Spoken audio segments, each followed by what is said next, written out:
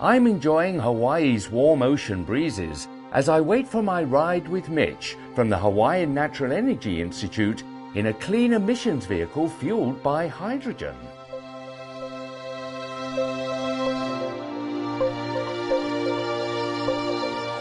HNEI is providing the hydrogen infrastructure used to fuel this car. Mitch, if you could just tell me what the essential elements of this car are that propel it. The essential element starts with the fuel cell, which is up under the hood where the engine used to be. It combines hydrogen, which is stored in the car, and hydrogen tanks. Oxygen from the air produces electricity, and that drives the electric motors.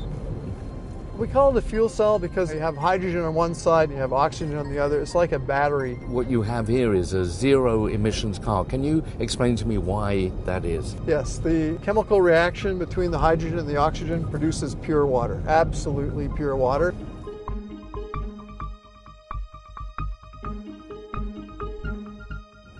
Our Marine Corps Base hydrogen station is the first really dual fuel, fast fill hydrogen station in Hawaii, and we learned a lot about what it takes to put in a hydrogen fueling station here in Hawaii, which we can transpose that to industry. So you can see the fueling station just coming into view here on the corner. The whole idea is to make this for the consumer to be able to have the same experience they have as going to a normal gasoline station. Seeing the hydrogen dispenser as we approach, I can understand what Mitch is talking about. The setup looks very much like a conventional gas station.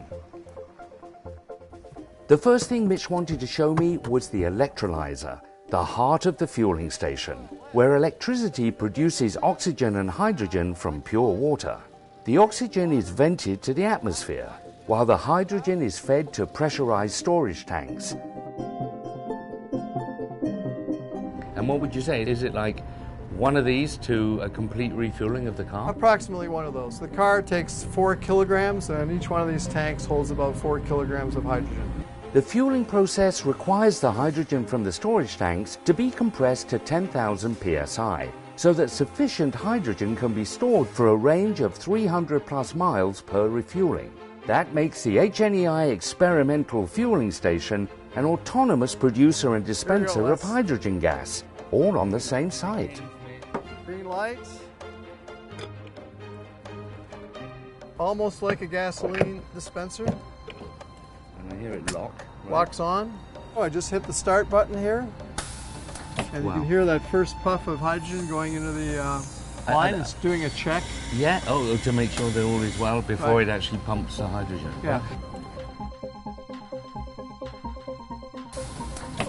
Filling up from empty takes less than 5 minutes, and we're quickly on our way.